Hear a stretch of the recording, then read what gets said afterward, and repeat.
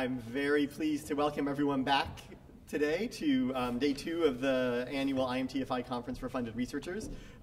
If you're just joining us now, my name is Bill Maurer. I'm the director of IMTFI here at UC Irvine, where I'm also professor of anthropology and law and the dean of the School of Social Sciences. And again, it's my pleasure to welcome you all to this remarkable and unique event. And I'll just underscore that again. I think people coming out of yesterday are realizing just how exciting it can be to throw people together from such diverse places and perspectives and disciplinary orientations, all to start talking about this one very complicated and rich issue area, the question of money and the changing technologies and infrastructures of money and how they impact the lives of the poor and everyone else.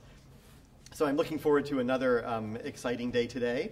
I did just want to remind you of a couple of things. First, again, Liz from UC San Diego, who's here in the front, has been live blogging the conference. So if you'd like to see what she's been saying about what's been going on so far, you can go to imtfi.uci.edu and click on blog.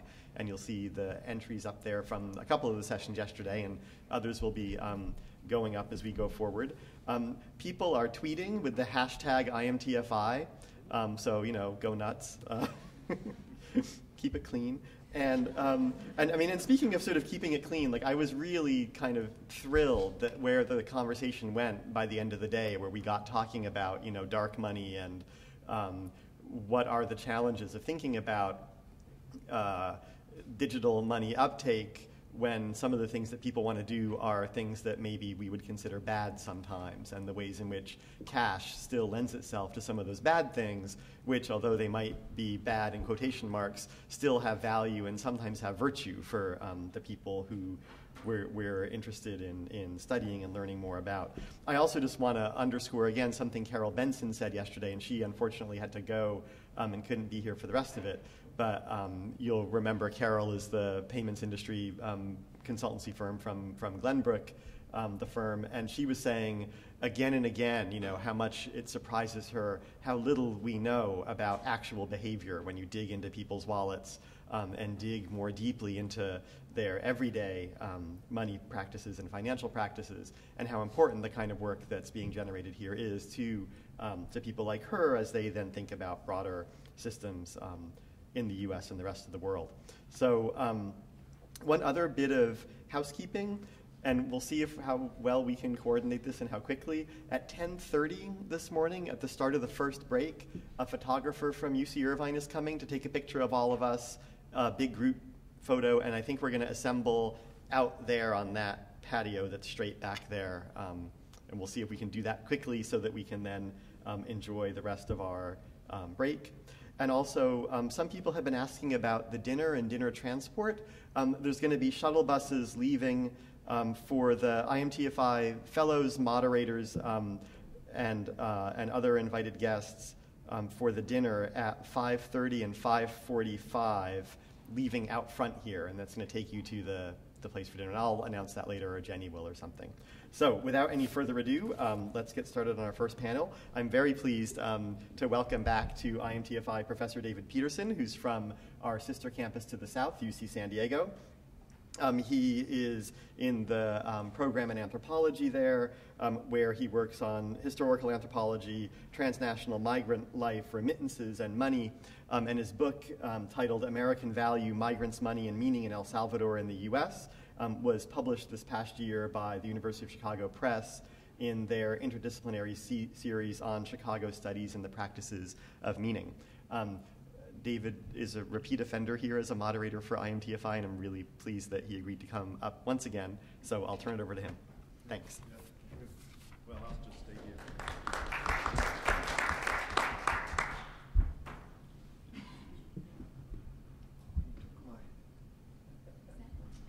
Bill, you took my program.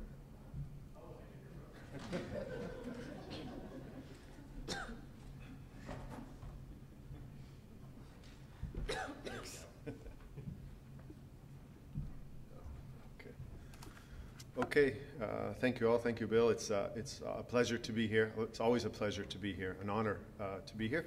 I'm happy to introduce this excellent panel. Our first speaker this morning is Nithya Joseph.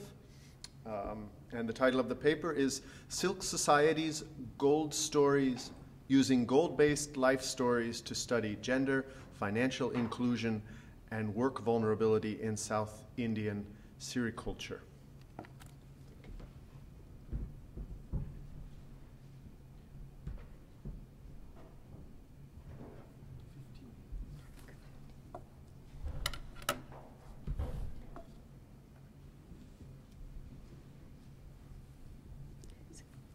Good morning, I'm Nithya Joseph, and I'm going to present some work that I've been doing in a town in South India that specializes in silk reeling.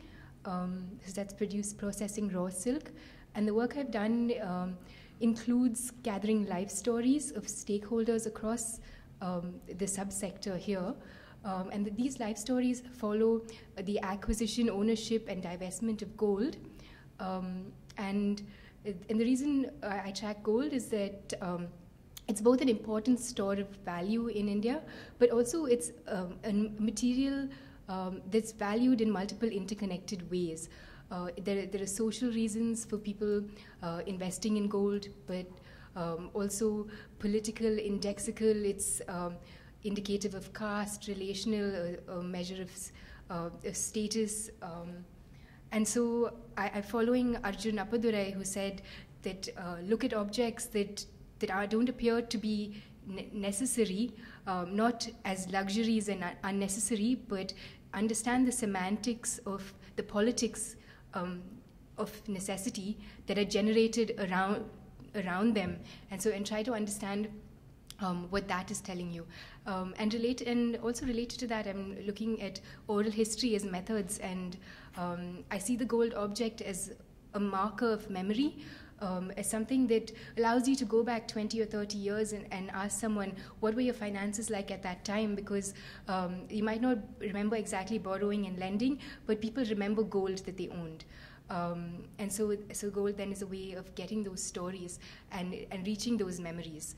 And then so that brings us back to then hearing finances in a way that's embedded in these narratives, which then reflect other aspects of everyday life. So what is the social group? What are the affiliations? What is religion?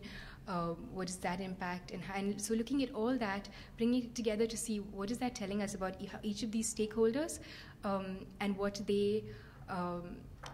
their social affiliations are telling us about where they are in this hierarchy, and what it means for their well-being in this economy. So I start with that.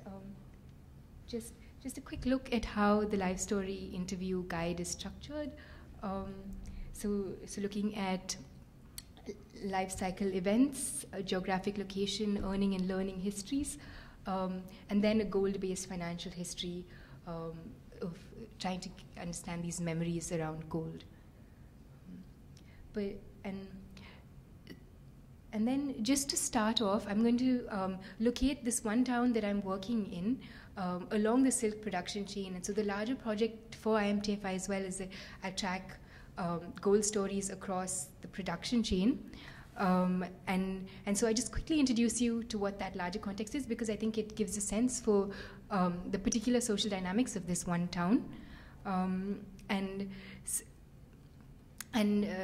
And so while saying that, before I go into that, just to quickly say that the two things that I'm looking at is, one is gold giving us a way of understanding work vulnerability in this town, and the second thing is, does the example of this town give us an idea about how gold can be used as a way of understanding political economy in India?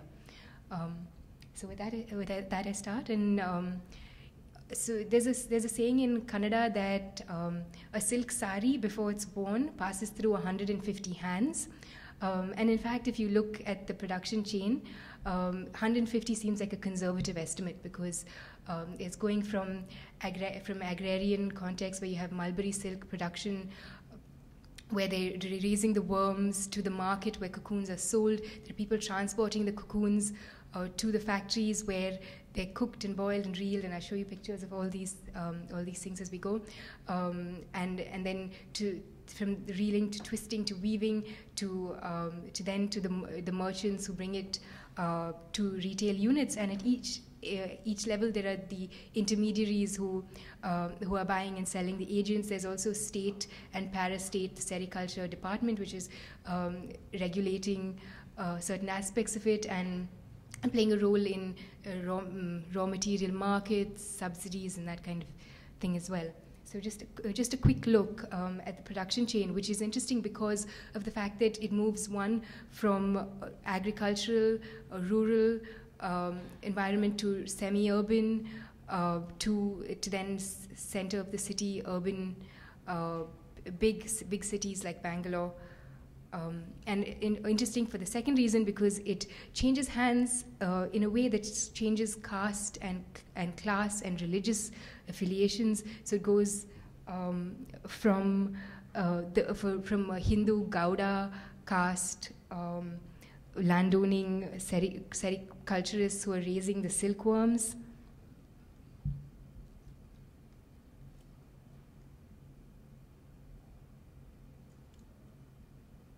to sorry, just one mic. Not sure what's going on. Okay, so I missed the picture of the Gauda family, but so to a largely Muslim silk reeling. This is so Muslims and Dalits, and this is a lower class Muslims who are involved in the silk reeling, but slightly better off Muslims who are involved in the cleaner process of silk twisting. And then it moves to the Devangar caste, which is traditionally a weaving caste, who are still mainly involved in, or almost entirely it's Devangars who are doing the sari weaving in Bangalore.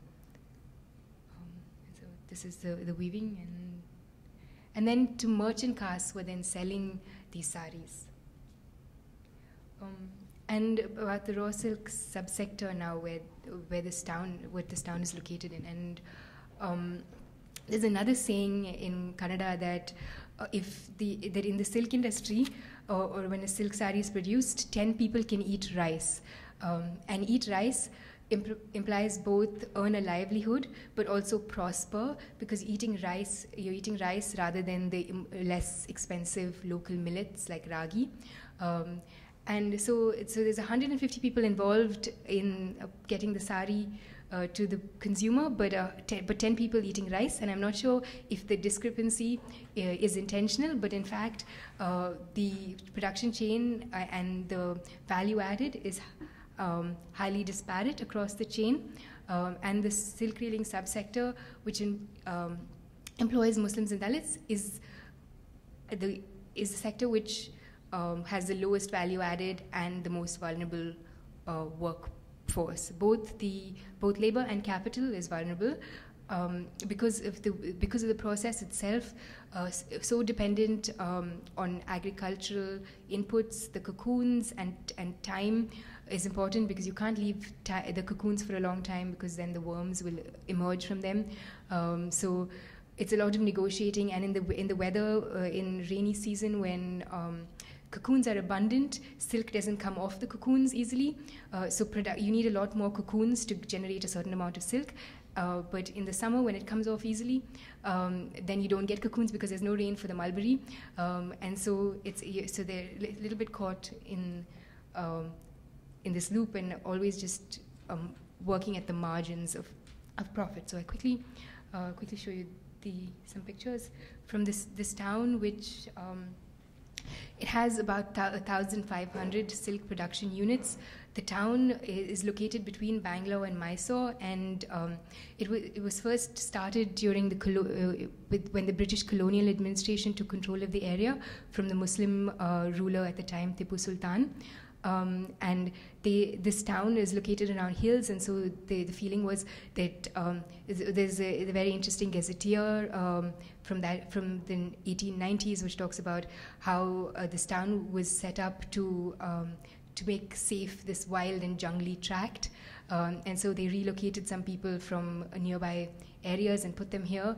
And at the time, Tipu Sultan had already started silk production in the area, bringing people from already global inputs into the industry, and the British colonial administration was as interested in sericulture. So the town started with producing silkworms, and then by the mid 1850s was using this basic hand charka to produce raw silk.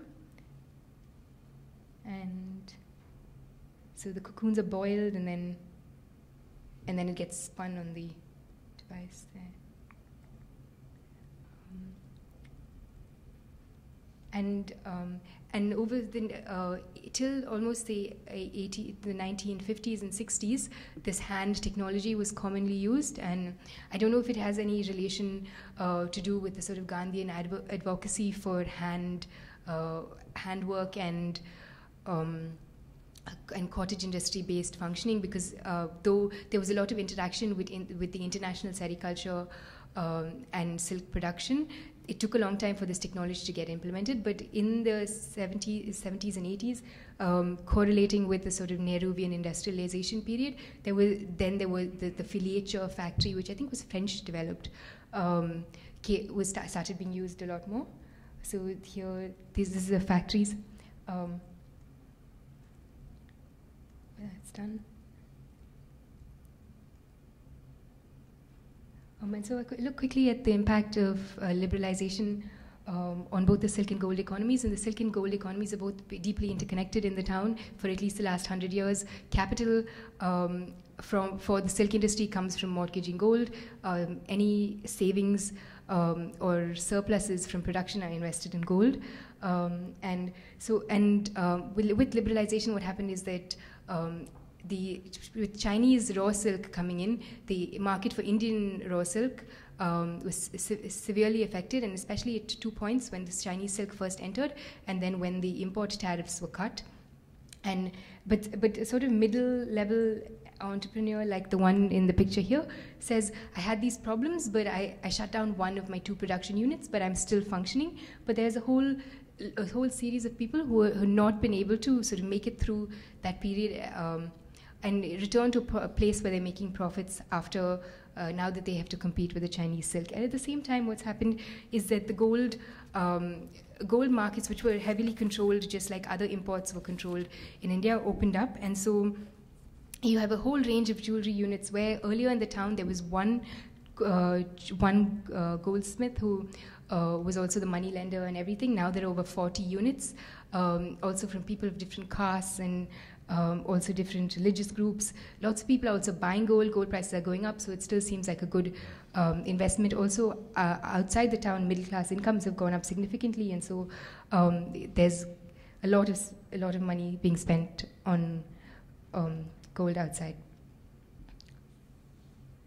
So I now will quickly share with you some stories from some excerpts from the stories. And one of the things is that along with this, there were both surveys and some participant observation surveys of production units.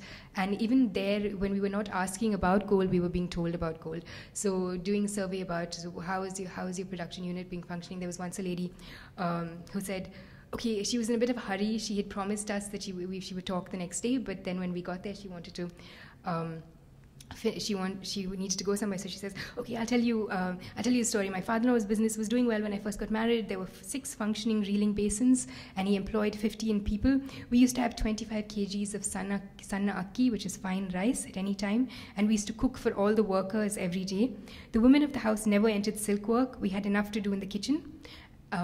Cooking for all the labor, but then when the prices fell, we had big losses. First, my husband pawned my necklace for 20,000. Of that, he spent 10,000 on cocoons, 8,000 for the delivery of my first child, and 2,000 for household expenses. Still, he made no profit, so he pawned my thali for 30,000. We spent 25,000 of that on cocoons. Then how much was left? 5,000. It went towards paying back other loans we taken. Then a chit fund matured, so he used that money to pay back half the loan. for the thali, and the necklace was too far gone, so he let that go. Then a second chit fund matured, 30,000. We were supposed to use the money to pay for the necklace, but then I got dengue, so 20,000 of that was used to pay for my hospital bills. And then so how much was left? And she kept telling me these things and kept checking with me. So how much was left?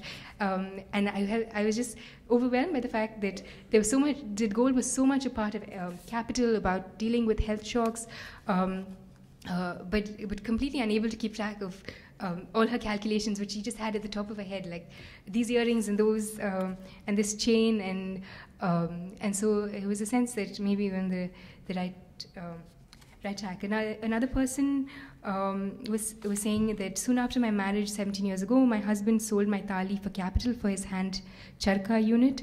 He made profits and brought it back for me, but then later when I had my daughter, we had to keep her in the incubator for 10 days, so we sold it again. And she said, we always sell gold, we don't pawn it, because my husband says, why pay interest? You might as well get the full value for it, and then you can always buy again later.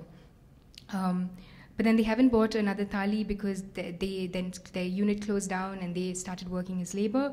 But then she said that I always buy gold from Padrilal, who was the one original Marwadi caste owner at the time. And she says he gives you good gold, good quality. He buys it back at a good rate.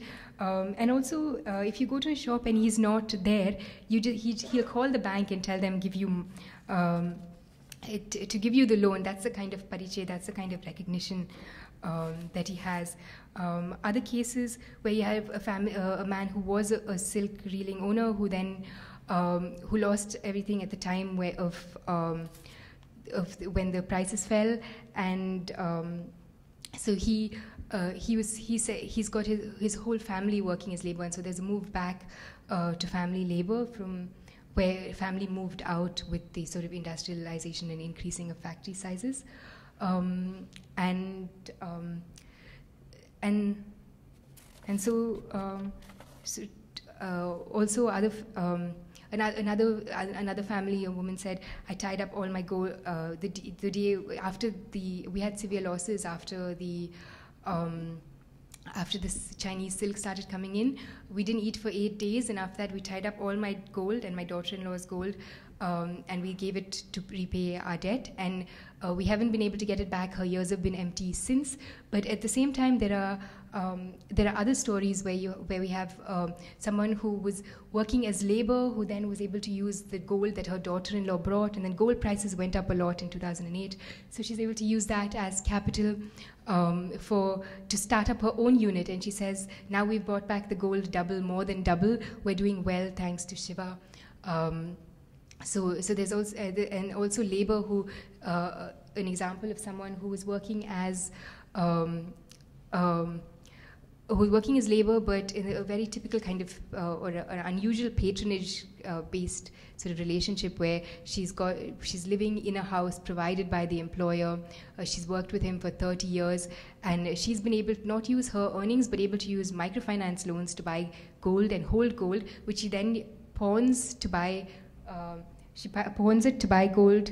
She pawns it to lend money to her family back in her village, and so she's able to be a lender in that way. And so, but I think I'm running out of time, so I can't share any more stories. I'll just quickly wrap up to say that the sense is that capitalists who were able to hold gold over this period following liberalization have been in a better place because they have money that they can pay to use keep their workers in debt, whereas other families who weren't able to keep gold are vulnerable. Similarly, as families with daughters who are not able to hold gold are also, there is a link to the vulnerability. But to go further, just to look at the areas that I'm thinking about looking at is, one is gender. How does having a daughter versus a son, just control of resources in the family, how is it linked to gold ownership, but also how are things like health shocks managed, how is caste, like Dalits becoming entrepreneurs, child labor, and child labor learning the skill and working and then starting their own factory versus working in the new kind of industries like garment factories, which have come about after liberalization, and then how has that changed, like the way the family structure and workplace vulnerability. But also finally looking at local politics and to see how gold is linked to the economy there, because gold is required you liquidize gold to pay the bribes you need to get people to vote for you, but also it's a reflection of status. So looking at all these different ways, and I think I've really exceeded time now, so I'm going to stop. Thank you.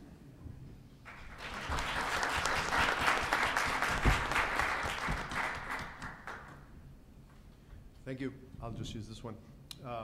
Our next speaker speakers are Tiar, Mutiara, Shantiuli, and Salmah Said.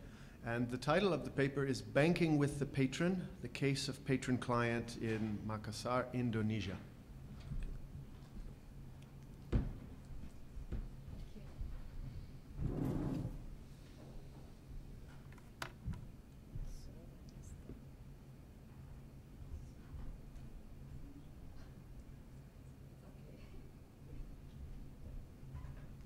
Good morning, everyone.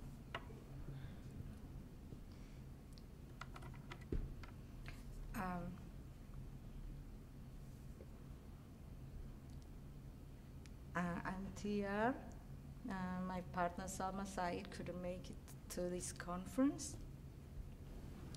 I would like to present our preliminary findings for the research banking with patron case of Makassar, Indonesia. This is our outline of presentation. First, I would like to share the purpose of my study, initial finding and question. First of all, I want to thank Bill, Jenny, and the Institute to make the marvelous conference here. Just to give you just to bring you to the location, it takes 11 hours from Irvine to Tokyo flight, and we have to fly Tokyo to Singapore. It's 7 hours. Then Singapore to Makassar 4 hours. So it's to sum up, it's 22 hours flight from here to Makassar. So the purpose of my study is to investigate factors that influence the survival of patron-client relationship in the area of rural financial institution. We conduct the case study with a mixed unstructured interview and direct observation. And we choose 3 locations in Makassar, named Sudiang, Pacinongan, and Pasinampu. And we found the food hawker, fishy cambier divers. This is the Mustari family. It's involves 120 people to dive. A fried salads producer, cowhide crackers producer, retail game centers. This is owned by university student. The landlord, and our initial findings, we explored how patron-client were initiated and development, including the recruitment, working arrangement, and banking mechanism. For the recruitment, there has to be a similarity for the patron and the client side, which is a kinship or neighborhoods, or in the case of a student, is the same faculty.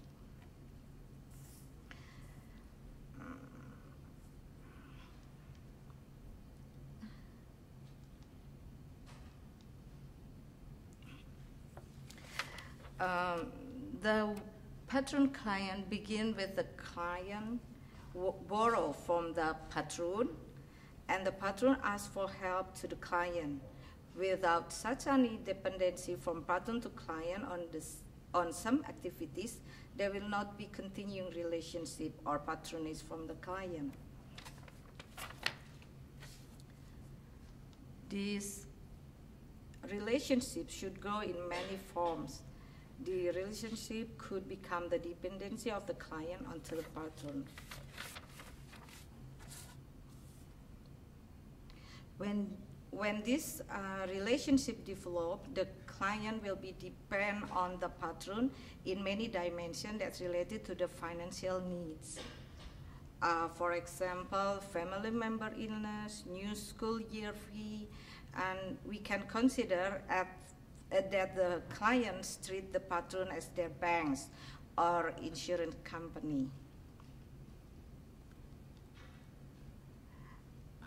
This one, it's called marriages and other religious payments.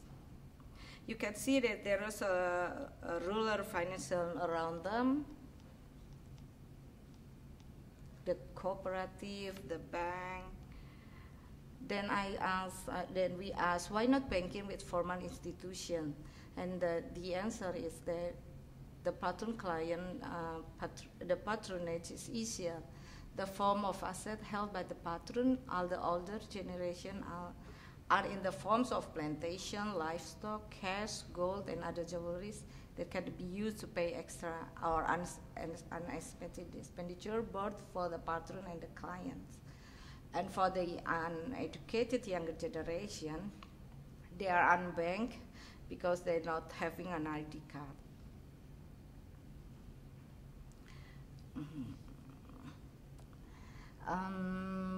The further issue to be explored in the next step is how the termination of the patron-client relationship. And we also want to know the switching cost from patronage to business, if it is or if it is not, that we have to look deeply because of unsimilarity, or because maybe it is another factor that we would look into. Something like happened in fried salad producer. She diversified her business to cargo in Papua and Surabaya. We want to know, is it a patronage or pure business? Thank you. That's all. Presentation.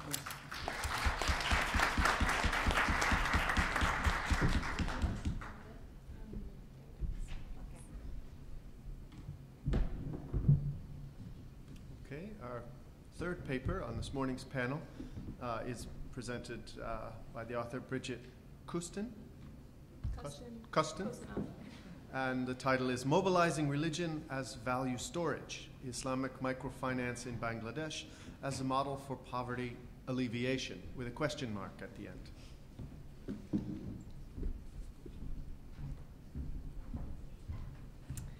Good morning. Thank you to IMTFI, especially Jenny Fan, for all of her work. It's been a real pleasure to benefit from her timely assistance over the past few months. And also to my parents, who I haven't seen in a year, and who made the drive down from the San Fernando Valley to be here. So thank you.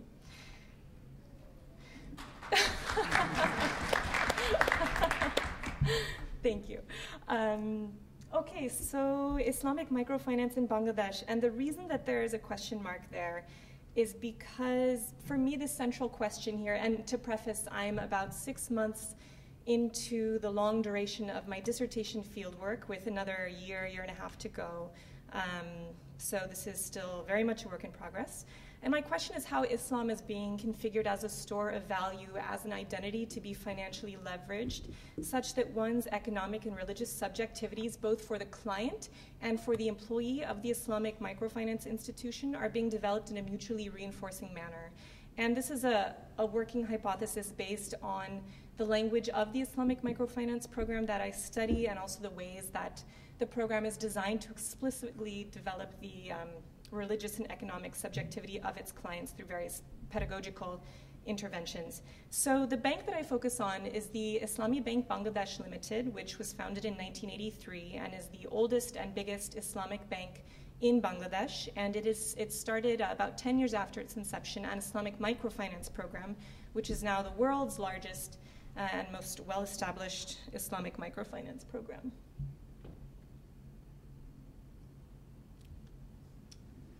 So first, what I want to do is put Islamic microfinance into the context of a whole constellation of structures in Islam that seek to mobilize a kind of ethic around financial activity. The first would be zakat, which is mandatory charitable giving in Islam. And there have been a couple interventions in Bangladesh lately to really increase the way that corporations are paying out zakat, to create more of a mindset of corporates, a kind of corporate social responsibility of zakat payment. One such zakat conference had a poster with this saying from Imam Ibn Taymiyyah, which was, zakat makes pure of one's mind and gives barakat or blessings on one's wealth and increases his wealth. So the idea is that the money that you give as zakat was never your money to begin with. It always belonged to God, and zakat is merely a redistribution of those funds. There's also the concept of sadaqat, or voluntary charity, which is not a requirement but is something that one gives to the poor, versus waqf, which is similar to a trust, where property or some other, typically land or other immovable property, can be handed down over the generations, typically for a school, a madrasa, perhaps a masjid, a mosque. There's different kinds of zakat payment. There's regulated, so the Saudi Arabian government requires individuals and corporations to pay a certain percentage. There's also semi-regulated, where in Malaysia, citizens have an option to either pay non-Islamic income taxes or to pay zakat instead. And then there's also unregulated collection, which is the case in Bangladesh, where Muslims are expected to donate, but there's no structures around how they do so. What I've observed in Bangladesh is that the way that Islamic microfinance clients conceive of their own level of poverty affects the degree to which Islamic microfinance can assist poverty alleviation. In other words, if someone identifies themselves as poor enough to receive zakat from others, then there is a willingness to take advantage of a multiplicity of Islamic programs, masjid programs that are out there in order to benefit, or loan forgiveness programs from hospitals that are called zakat programs to alleviate the financial stressors in their life. Whereas if someone self-identifies as poor, but not poor enough to receive zakat, but instead as individuals who should be giving zakat to others in their community who are less fortunate, then the gains of Islamic microfinance in that case for those individuals are much more measured. So one of the questions that came up yesterday is, what do we mean by poor? A question I want to raise is, how are people self-identifying, and how does that impact the ways that they are taking advantage of different products and services that are available to them, is issue number one. And issue number two would be, how does that bump up against the way that institutions are making those decisions on behalf of clients and assigning certain designations of poverty, and how is that meshing or not with how individuals are self-identifying? As we all know, working in especially poor rural settings, there will be a nuanced gradation of poverty, even within a single village. So I want to briefly go over what Islamic finance is, because I don't want to take for granted we're all on the same page. So there are prohibitions or strong inclinations against the collection or payment of riba, which is typically translated as usury or interest, but I would refer everyone to Bill's book, Mutual Life Limited, for a discussion of how riba is not technically interest, but instead is defined in the Quran as increase, or as a process of increasing.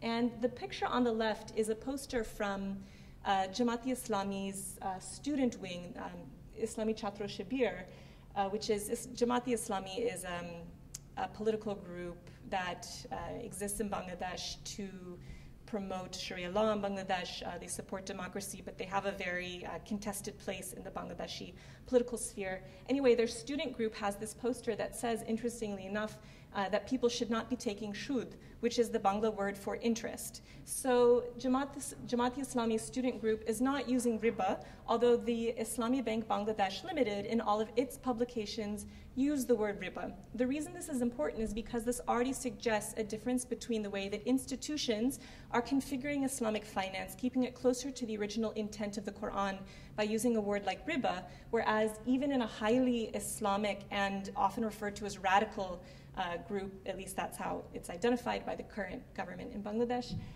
are not using a word like riba. They're using the Bangla word of interest. So there's already a distinction between how institutions versus clients are shaping what Islamic finance is. Anyway, there's also engagement. There's a strong prohibition or strong inclination against engagement with haram or forbidden entities or industries, alcohol, pork production, pornography. There's an inclination against gharar, or excessive uncertainty. All financial activity is going to be uncertain, so the question here is determining a benchmark against which an institution, the design of a particular product or service, is crossing over into excessive uncertainty. There's also a prohibition against gambling. But what's interesting about gharar, excessive uncertainty, is that this needs to be weighed against the potential harms of non-engagement or opportunity costs. And this is being determined with very sophisticated models and formulas in the banks of Gulf institutions. And I'm going to talk a bit more about how to locate Bangladeshi Islamic microfinance within broader flows of Islamic finance globally, because there's some interesting conversations surrounding that. So that's what Islamic finance is strongly disinclined toward. It is supposed to promote social justice, the idea being that there are sufficient God-given goods for humanity, but we are not distributing them equally, although this is a very slippery concept. There's also a preference for the acquisition of assets over the stockpiling of money, keeping transactions pegged to a commodity, so equity rather than debt-based transactions, and also sharing risk. The key differences here surround risk, but new forms of risk are being created as there's new information asymmetries between clients and banks because of greater risk-sharing models that exist. There's also a question of time and the future. One of my main theoretic concerns, which I'm not going to talk about today, is how to understand the eschatological implications of Islamic finance, meaning how does the remembrance of death impact the way that certain presumptions around certain products are being shaped and being developed. There's a question of intent. Something that keeps coming up with my interlocutors is that the purity of one's Islamic intent will shape the kind of experience they have with the Islamic bank and will come to shape how much profit, how much loss comes to be received. That the starting point is truly the Islamicness of intent. Again, a slippery concept, but one that is referred to frequently enough by interlocutors to not be ignored. The question of penalties, how you can leverage a penalty against someone without it constituting riba or interest. This idea that money cannot beget money is also a sticky concept. And then there's a question of accounting. So how to account for the fact that in Islamic finance, there will be times when money bumps up against interest-bearing money. For the Islamic Bank Bangladesh Limited, this falls under the rubric of doubtful income, a term used in English exclusively. And this is a predictable expense on the profit and loss sheet where a certain amount can be predicted every year to count as doubtful income because it has come into contact at some point in time with interest-bearing income. Now, Islamic microfinance raises questions about to what extent outreach to the poor can and should be the point of an Islamic finance institution. This becomes significant because as very well-funded institutions in the Gulf are pushing up against the boundaries of what is Islamically permissible with respect to excessive uncertainty and gambling, there is a way in which at various professional conferences I have attended, Islamic microfinance is something that the wealthy Gulf institutions keep pointing to as the way for the industry to continue to burnish its ethical credentials. So there's a sense in which what's happening in Bangladeshi villages with regard to the development of sophisticated Islamic microfinance products is of deep interest to Gulf institutions that are being subject to all sorts of critiques, not just from conventional bankers, but from Muslims, because the most common critiques are you have all these sophisticated accounting techniques, but really it's just interest by another name. What you are doing is haram to try and encourage Muslims to bank with you. You're just trying to capture greater market share. Stop trying to couch your own capitalist impulse to make money in the language of Islam. But what's remarkable about the Islamic Bank Bangladesh Limited, which is a commercial Islamic bank that then has this separate Islamic microfinance program, is that the bank itself has in its mission statement a dedication to welfare-oriented banking, which suggests a true reorientation of the point of economic activity. And this is not true for most Islamic banks that will say, okay, our point is to follow what the Quran says we have to do down to the rules, but we're still not going to have an avowed focus on the lives of the poor. And that's not the case of this bank in Bangladesh. So my question is, does this make an exceptional institution within global Islamic finance? And this requires, to some extent, untangling currents in Bangladeshi Islamic finance from trends in global Islamic finance, as I was discussing, and also the fact that it has this connection to Saudi Arabia versus the continued support of the Islamic Development Bank, which is like the World Bank, but for Muslim countries located in Saudi Arabia. Their own funding preferences are notoriously opaque. There's not a lot of reports that are being issued that talk about goals, preferences, strategies behind the Islamic Development Bank's decisions of what to fund and what to not fund. But they are a consistent supporter of this particular program, a member from the IDB and other Saudi financial institutions sit on the board of the Islamic Bank. And this is significant because of the contentiousness of the Islamic Bank in Bangladesh, which is taking place at a point in time when there's a lot of contestations over the place of public and political Islam in Bangladesh. The 1971 war between Pakistan and Bangladesh is yielding war crimes tribunals that are happening in the present.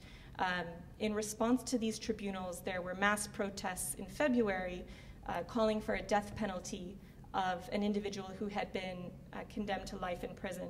In response to these mass protests happening in Shahbag Square, there was the rise of a group, Hafazat-e-Islam, which took out another series of protests in Dhaka, chanting slogans such as Kata Biryal Marishnan, Nastikre Marishna, Dhoira Dhoira Jobaikor, which means don't kill dogs or cats, don't kill atheists, but butcher them instead. So there are all of these various shifting configurations of pro or anti-public Islam groups, and Islamic finance is very much caught in the crosshairs of all of this.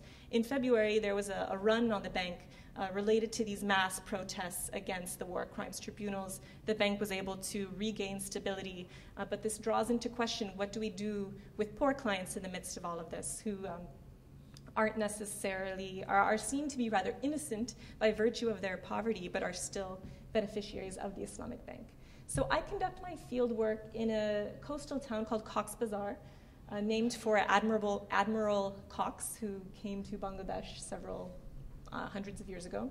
It's a multi-religious part of the country with high numbers of non-Islamic Islamic microfinance clients, a lot of Hindus, Buddhists, both Bengali Buddhists and ethnically Burmese Buddhists, Christians as well, which disrupts certain national narratives of Bangladeshi identity and presumptions about a typical Islamic microfinance client as being a radicalized Jamaat-e-Islami supporter or Shibir supporter. Cox's Bazar also has a reputation as a stronghold of Islamic political party activity, particularly Jamaat-e-Islami. So the big concern of the secular government is that if you have a poor clientele and you help foster allegiance to your institution as an Islamic institution, this then will have a mutually reinforcing relationship with the local Jamaat-e-Islami party. This is the conspiracy theory, at least. And this is also the premier tourism destination of Bangladesh on the Bay of Bengal, but it simultaneously possesses the lowest development indicators due to the Burmese Muslim refugee population, the Rohingya, who have been coming to Bangladesh for over 30 years and occupy an extremely marginal position in this area. Photos of the field site, semi-rural. So, okay, this is to some extent all been background of why the project, where, and to what ends. As I said, the main question here is how do we privilege the perspectives of the institution versus the client in something like Islamic microfinance?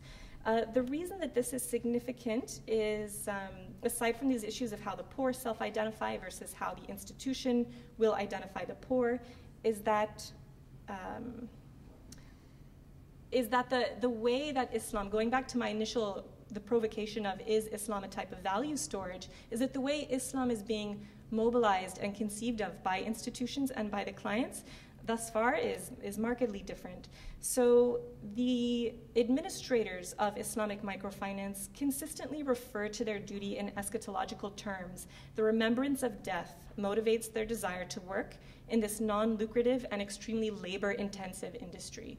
So sentiments such as, I do this work because I receive my reward in the afterlife, I do this work because God will demand an accounting of me, are extremely common sentiments that are expressed. And this is why officers profess to be supporting something like Islamic microfinance. Whereas clients fairly consistently refer to God and their own Islamic positionality in the context of, God knows my sufferings. I already have a surfeit of credit in the holy account book upon death due to my pre-existing poverty. So God already knows my sufferings. Islamic finance is nice. It will be a bonus toward my own actualization as a good Muslim, but the economic benefits are central.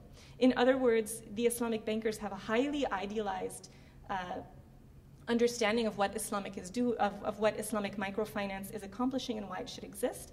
The poor prefer it because in a landscape dominated by the Grameen Bank, the interest rates, which charge high interest rates due to its structure as a cooperative, this Islamic microfinance program charges a lot less. So it's simply a better financial choice for poor clients to be using this.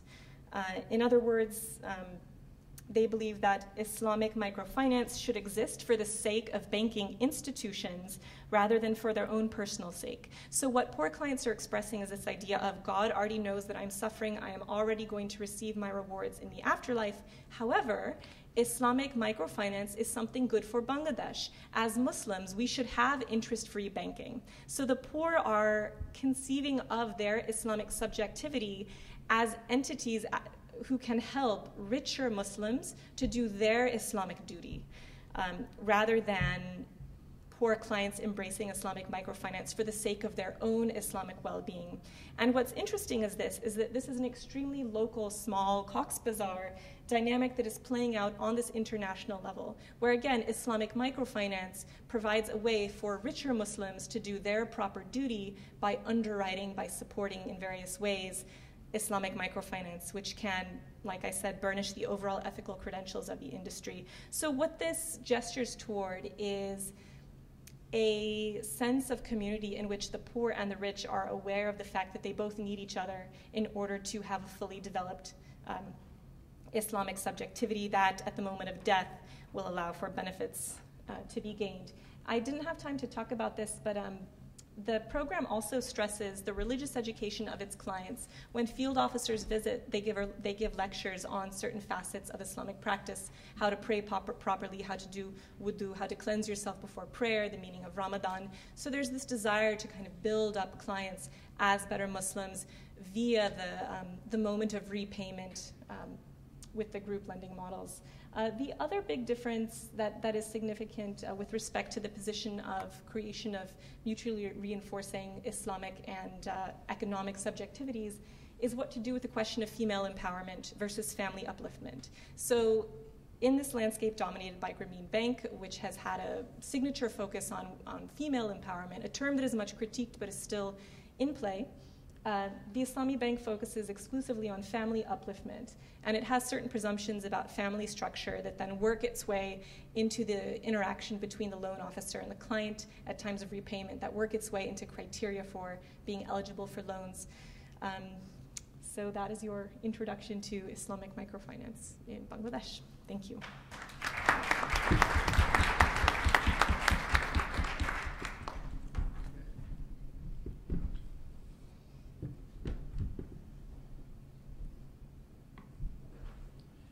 Okay, our fourth paper on this panel, and I thank everyone for being so on time. We're moving along at perfect schedule. This paper is titled, How Does Mobile Money Affect Adopters' Social Networks? And it's completed by Alfredo Burlando and Cynthia Kinnan. And Cynthia will be the presenter? Or? We'll both be presenting. Great. I'm just going to start. Okay, so let me echo everyone else on the panel in thanking IMTFI for this really great opportunity to come together and meet everyone here and talk about and get feedback on our work. I should say, although this will I think become clear, that this is very much work in progress. We've just completed our baseline survey and are implementing our randomization as we speak. So we're very much still in a position where feedback is very very useful.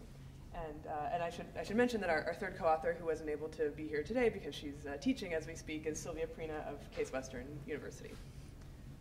Okay, so this is just a quick visual overview of the product that we're going to be talking about today, which is a Easy Pesa mobile-based banking product. And so I think the things that are worth looking at in this advertisement used by Xantel, who is our partner in this project, are that there's a cell phone and also a SIM card. So this is a banking product that can be accessed through a mobile phone, but it can also be accessed just through just with the use of a SIM card that can then be taken to a retailer, and you can check your deposit, you can check your balance, make deposits, or make withdrawals in that way.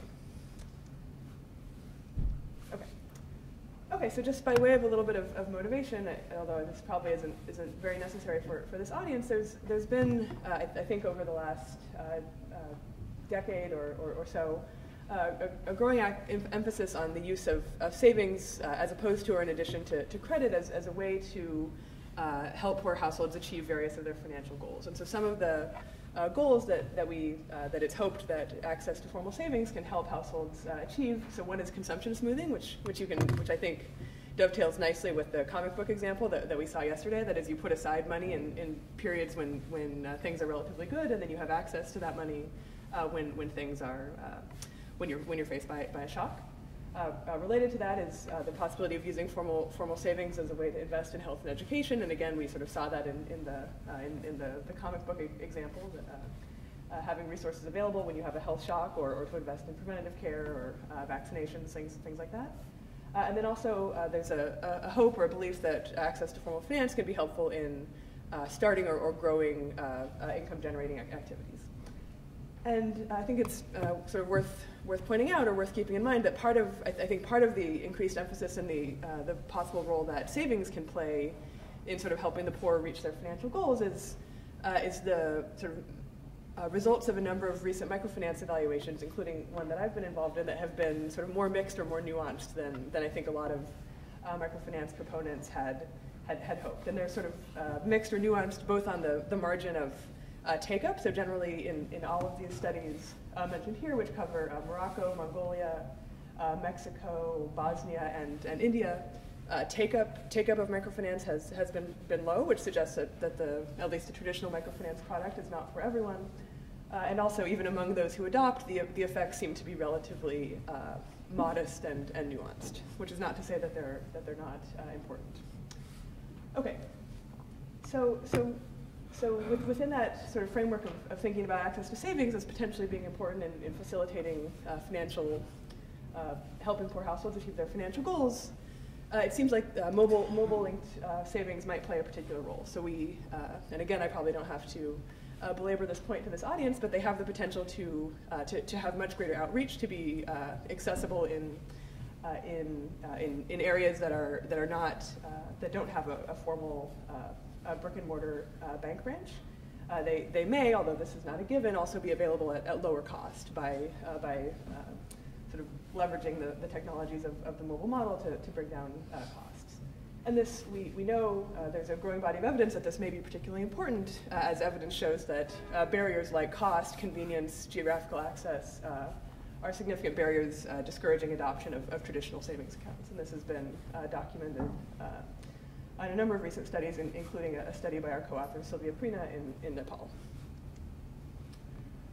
Okay, so that's sort of the background of the research question that we're going to be particularly interested in, which is whether and how access to formal savings may have important spillovers for members of the social networks of households who adopt these savings products.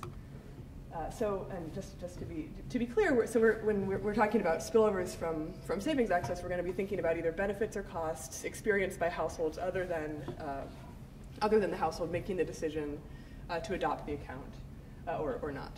And part of the reason why we've chosen to conduct this study in a peri-urban context is that we know, again, from a large body of literature, that the informal financial transactions that link different members of a community or social network are particularly common and important in rural and peri-urban contexts, both because social networks may be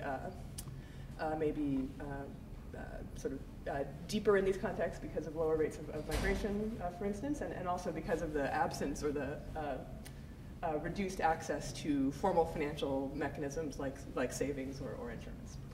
So at a broad level, the research questions that we're interested in exploring in this project are, first, do these spillovers exist? Are there actually effects experienced by non-adopting households when adopting households get access to savings?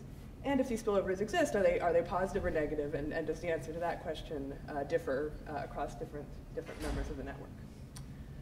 Okay, so what types of spillovers could we expect to see from the adoption of savings? And it's sort of to understand why empirical evidence is necessary here. Theory and past empirical evidence give us reason to expect that we could see both positive and negative spillovers from the adoption of savings. So on the positive side, we know we have increasing evidence on two facts. One is that income gains, whether they come from a conditional cash transfer or from sort of self-generated income, appear to be shared among social networks. So this was shown in an influential paper by Manuela Angelucci and Giacomo De Giorgi, showing that progressive recipients in Mexico, or I guess it would now be Oportunidades recipients, share the gains from the conditional cash transfer with ineligible members of their communities. And so we have reason to think that this income sharing mechanism could conceivably be activated by access to savings because of another body of evidence that suggests that savings access does appear to lead to significant income gains for adopting households. And again, this has been shown by Sylvia Prina in her work in Nepal, by Pascaline Dupas and John Robinson in their work in Kenya, and by others.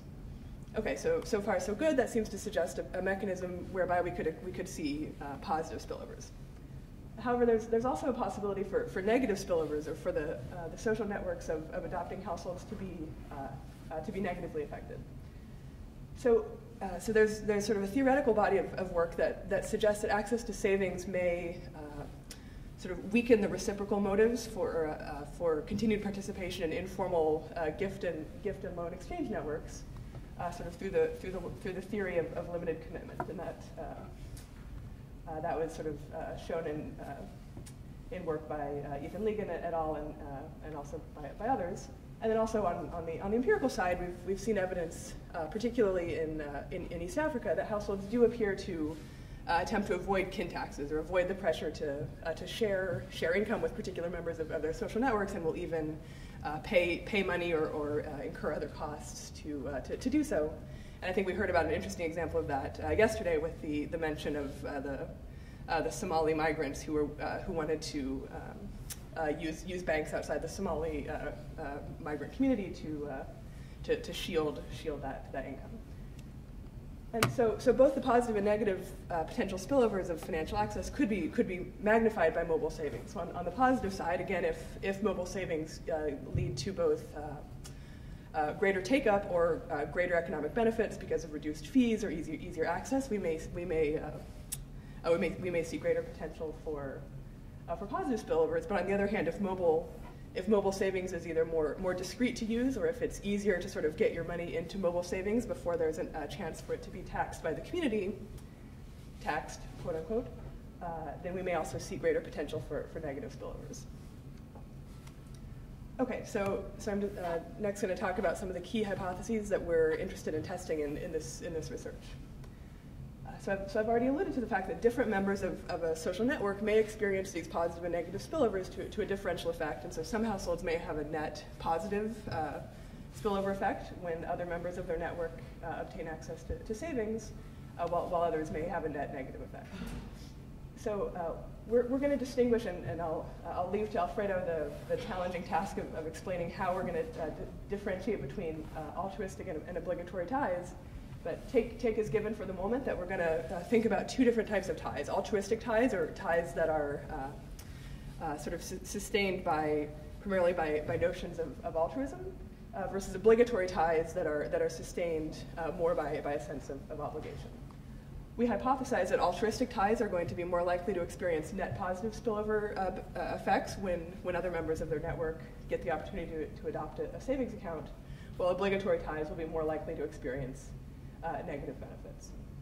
We're also interested in understanding whether network interactions shift away from these obligatory ties, either to altruistic members of the network, or to new ties, or just maybe displaced toward intertemporal transactions rather than interpersonal transactions. And then sort of a corollary of the first two hypotheses is that if obligatory ties are in general members of the community that are poor to start with, access to formal savings could potentially widen inequality. And then because we know, at least theoretically, that widening inequality can increase the potential for these negative spillovers, we could potentially have a vicious cycle sustained by changes in inequality. So these are the hypotheses that we're hoping to provide empirical evidence. Okay, so I'm just going to sort of start telling you a little bit about what the setup of the experiment, and then Alfredo will come in and to talk about what's yet to be done and where feedback is especially welcome. So we're conducting this study in partnership with Zantel, who's Zanzibar's leading mobile phone operator, Zanzibar being composed of two islands off the coast of mainland Tanzania. And we're evaluating their Easy Pesa product, which is the product that I mentioned before. It's the product that you saw the picture of that allows households to make deposits and withdrawals, either through their phone or with the use of a SIM card that they can take to a retailer. So currently, and this provides the opportunity for our research design, the product is not yet widespread outside Zanzibar town, the capital, and that area outside Zanzibar town is the area where we will be, where we're doing our study. So we've selected, actually that should be 34 peri-urban areas where we'll be conducting the experiment. So the experiment is conducted as an oversubscription design, which means that we went to each of these communities, and through posting flyers and enlisting the help of the sheha or local leader, we recruited individuals who were interested in getting assistance in opening a mobile savings account. And we explained during this initial recruitment process that signing up to participate in the study gave each household roughly a 50% chance of receiving help in signing up for Easy Pesa that, in a form that Alfredo will explain. And on average, 50 households signed up per area on average over the 34 areas, giving us a total sample of just under 1,700 households. So with that, I'll hand over to Alfredo to talk about the marketing visits and where we're going next. Thank you. Thank you.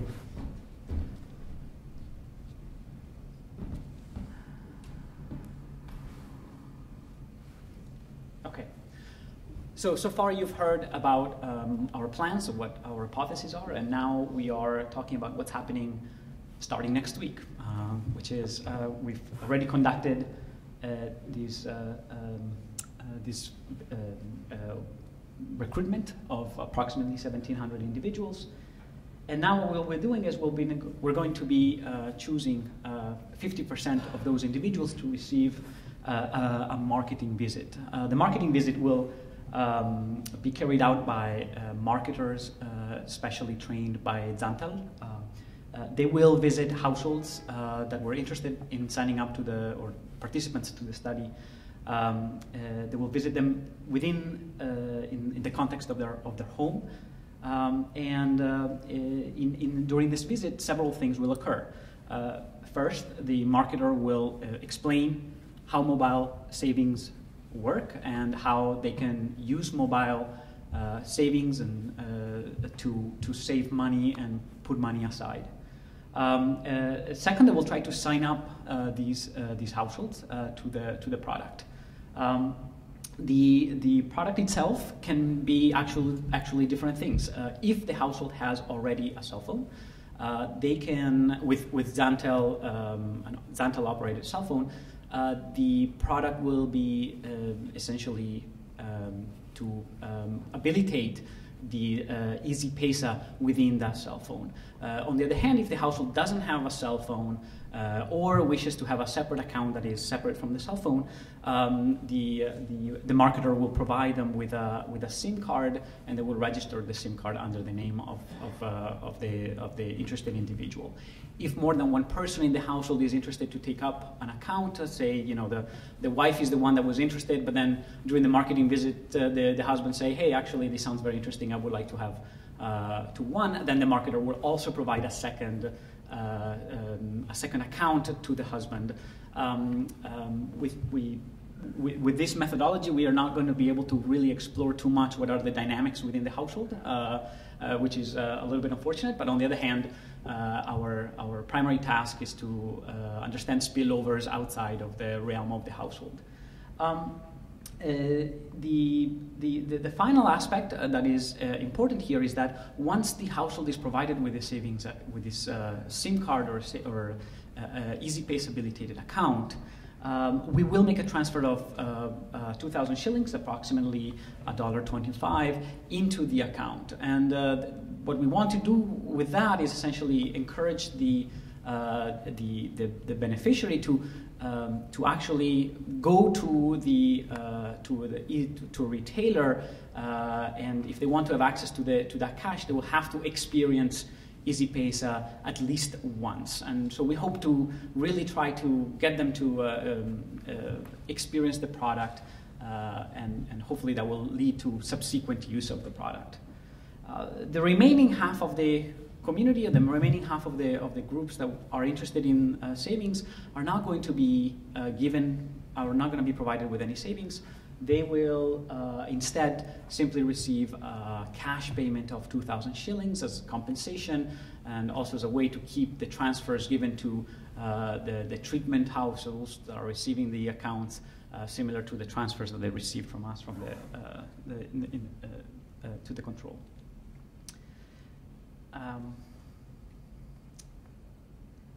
Okay. So this is the experiment, and then essentially what. Again, the objective of the study here is to try to understand what is the impact of these accounts, not on the person, on the households that take up these accounts, but on their relations. So for us to really try to get ahead or make headway on that research, we need to figure out a way to understand who are the ties, what are the social ties of these possibly adopting individuals.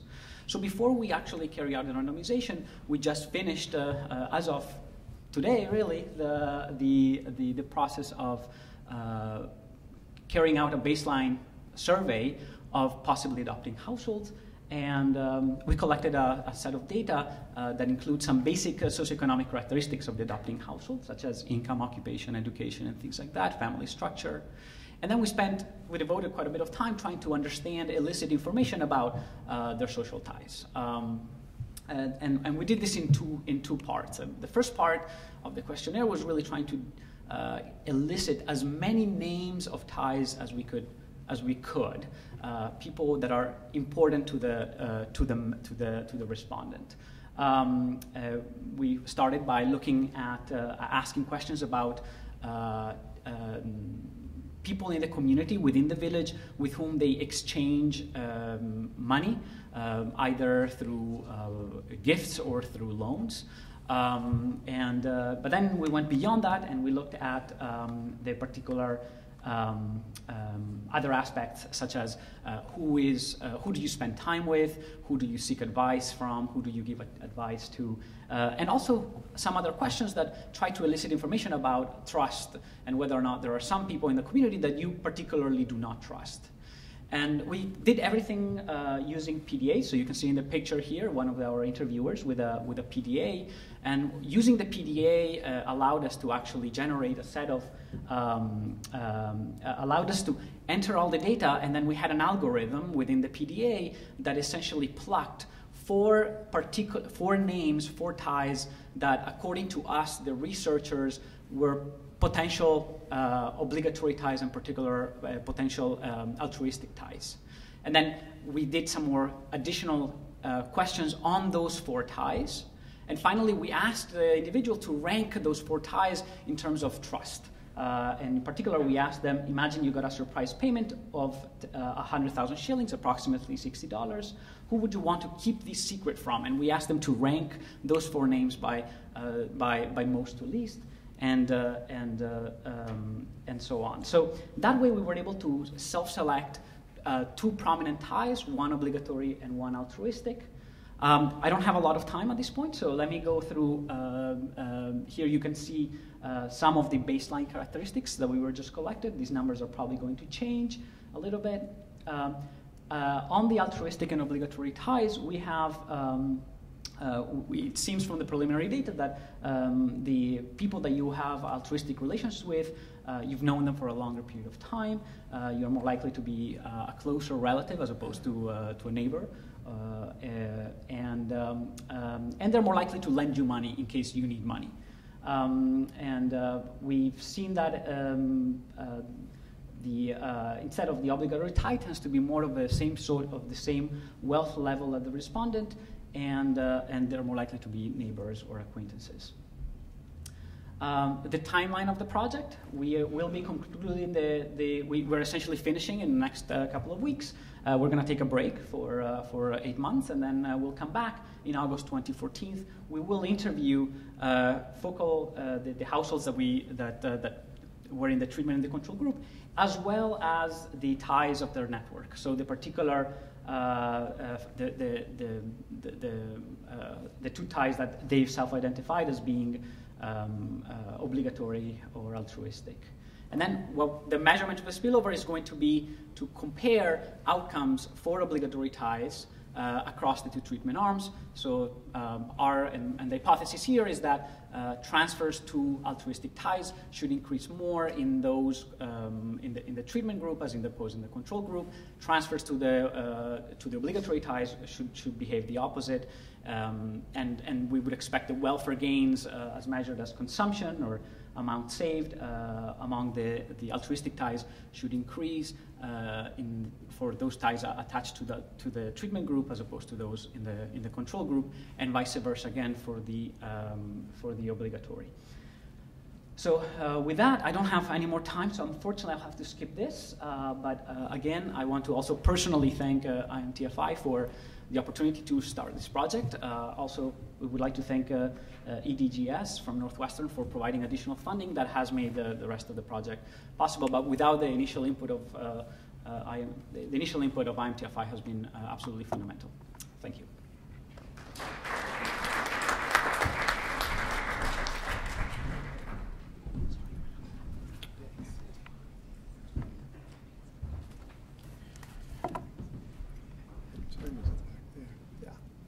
Well, we have almost 20 minutes for questions and response from the panelists. I wanted to point out one thing, just for fun. Across all of the papers, remarkably, they all had some notion of, some explicitly used the term value, and others had a notion of wealth. And in almost all of the papers, there was kind of an assumption that value is the same as wealth, and wealth is in terms of a money price of something that's being exchanged.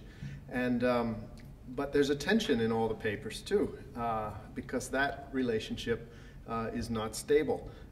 We could also think that value can actually be the object that's referred to by something with a money price.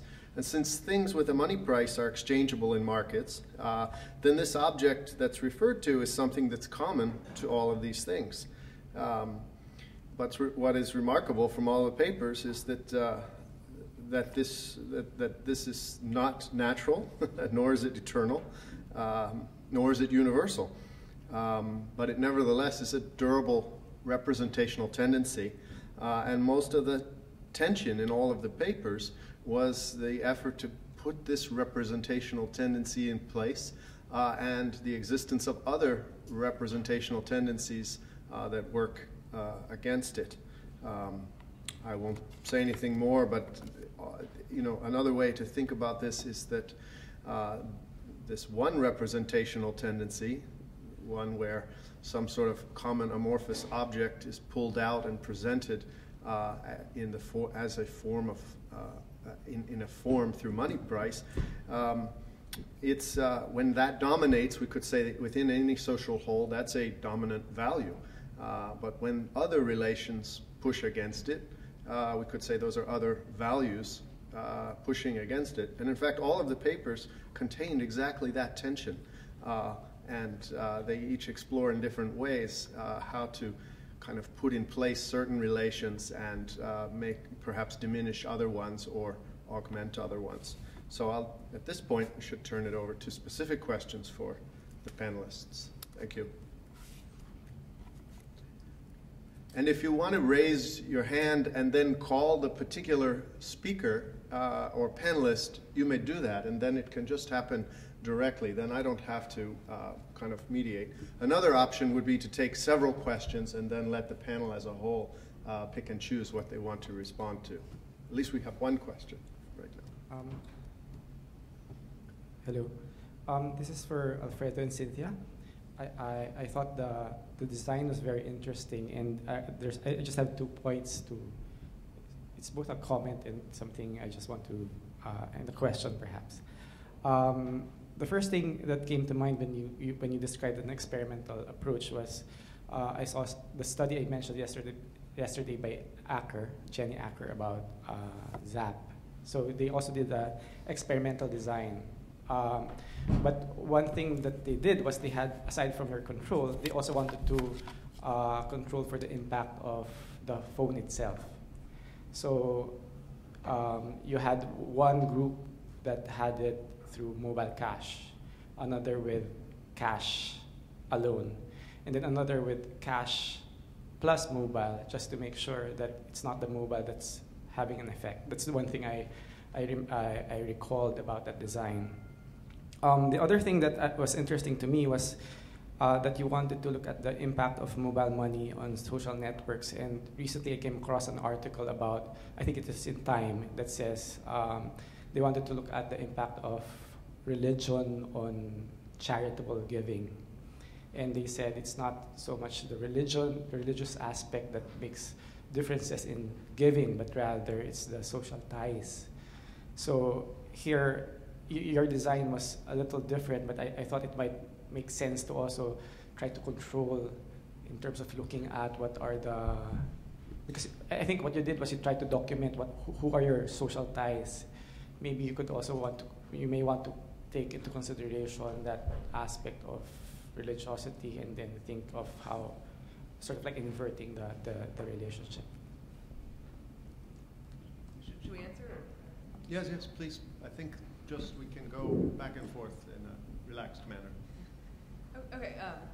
Yeah. So thank you so much for those comments. Yeah, I think our work is definitely in a similar spirit to some of Jenny Aker's work.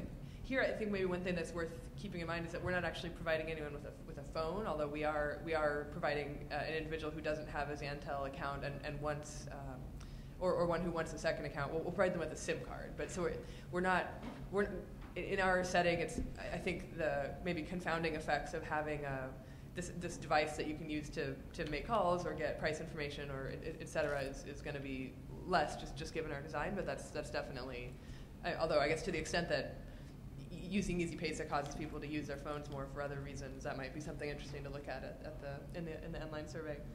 And then I think on this point on religion, I think that's also a really interesting one. We did in fact ask people sort of who they might go to the mosque with,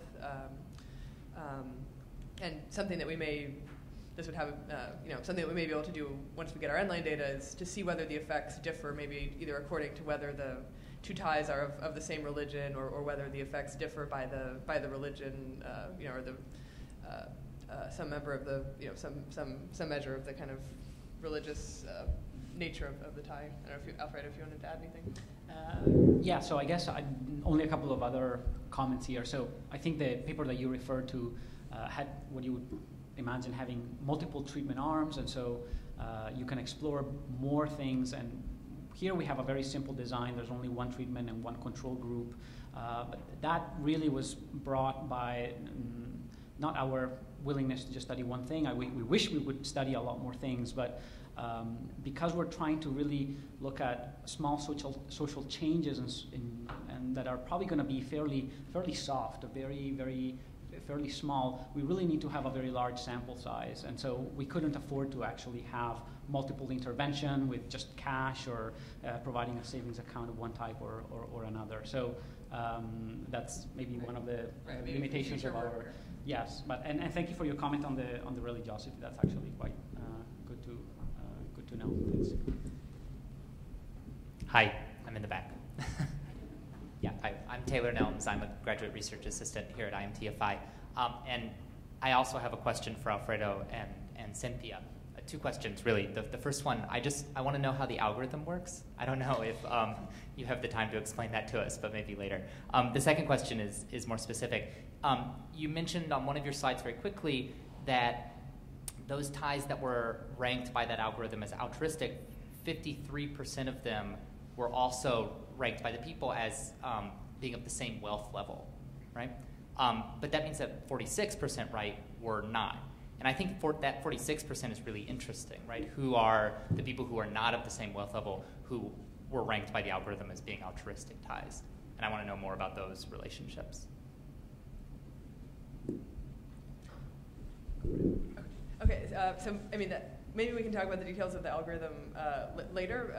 Yeah, I mean, we're happy to talk about that at great length, but maybe, in the interest of time. As for the 46% of altruistic ties who are of different wealth level, I wish I had here the breakdown. I recall that it's fairly evenly split between less wealthy than me and more wealthy than me. And I guess something that we should explore more. We've gotten access to this baseline data relatively recently, but I think it would be interesting to look at how that breaks down.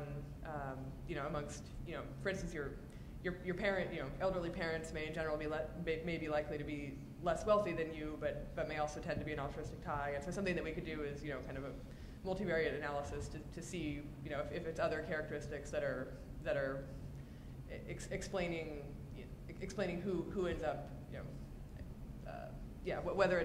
whether wealth differences per se are first order for this or whether this is kind of correlated with other factors. So that's definitely something we'll look into more now that we have the data.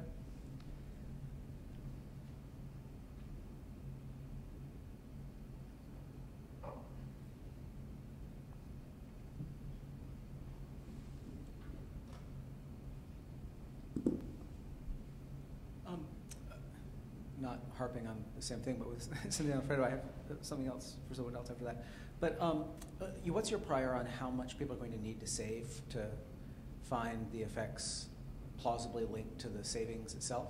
One of the things with Sylvia's work in Nepal is that those are such small amounts that they saved. It's a little hard to believe that the effects she's seeing really are savings-linked effects as opposed to something else. And then sort of that with Islamic finance, just two quick things. One, the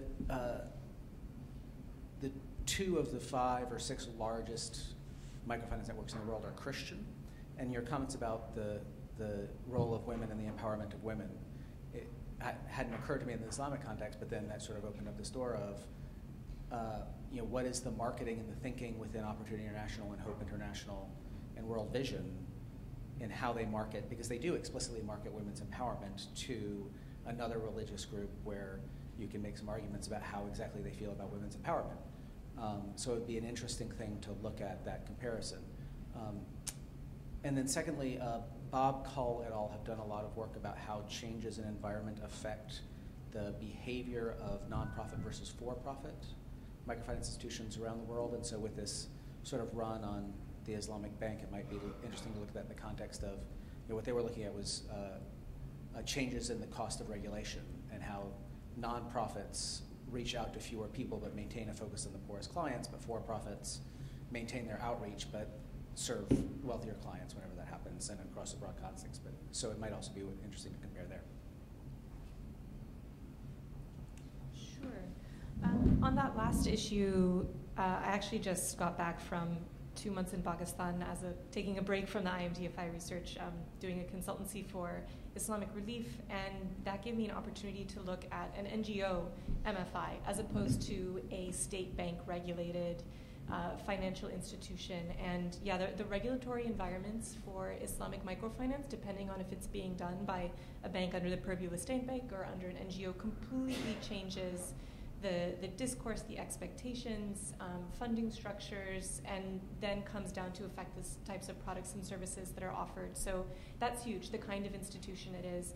And I would argue that there's going to be really different relationships on a prima facie level between an NGO and a bank if they're offering something like Islamic microfinance, and how that relates to its own internal structures. So the Islamic Bank's Islamic microfinance program is under the rubric of their own CSR initiatives, but if you're an NGO and your whole purpose, your whole raison d'etre is development, then you're not going to be able to claim any kind of additional value in terms of what you're providing as both a for-profit but also an entity that then has this development oriented program as well. And then with regards to the marketing, thank you for that suggestion. I haven't looked at how Christian NGOs have been talking about something like women's empowerment and linking that to what's happening in a Bangladeshi context. When I talk to the people at the Islamic Bank about this focus on family upliftment versus women's empowerment, they couch it both as Islamic and also deeply Bangladeshi. So they're saying